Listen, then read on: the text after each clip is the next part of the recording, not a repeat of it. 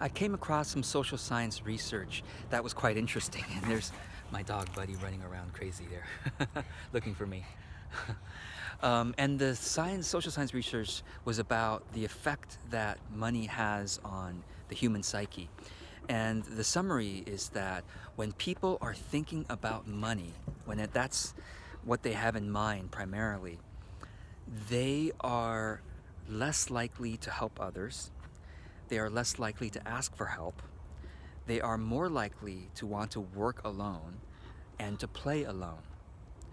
In short, when people are thinking about money, they become more individualistic and less community-oriented, less other-oriented and more me-oriented.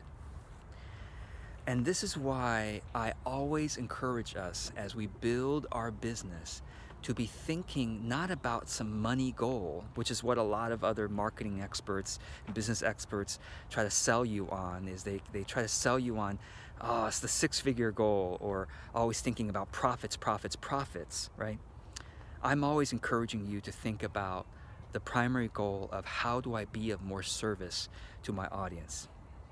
And of course, the benefit of it is if you are really working on being of more service to your audience, the natural results tend to be that you get more money, right? Or that you get a sustainable amount of income. Because remember, your income comes from other people's money, right? Your income is other people's spending. So how can you build a successful business without getting to know what other people are willing to spend on, and really getting to know them and know what they're looking for so that you can create or curate the products and services that they really want. So let's be careful when we learn from business experts that are always money-centric, and let's return to the primary aim, the primary thinking of how can I be of service.